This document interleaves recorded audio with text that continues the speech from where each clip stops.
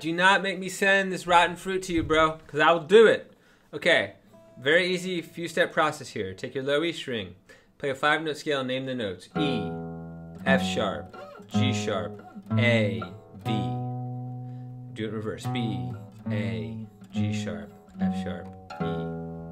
Now play your E chord with the funky fingering. Okay, now make it minor. I'll be in a few minutes to sign you in, Charlie. Let me finish this video. Okay, make it minor. Okay, so just one note changes to go from major to minor. Your root's on 6.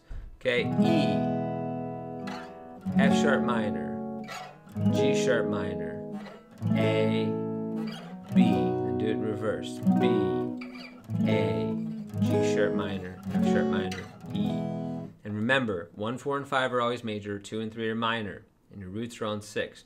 Then switch to an A, but play it this way. Look how it goes from major to minor. Major, minor. Remember, the root's on 5 now. Play your scale on 5. A, B, C sharp, D, E, B, D, C sharp, B, A. And play the chords. A major, B minor, C sharp minor, D major, E major. Do it in reverse. E major, D major, C sharp minor, B minor, A. Okay?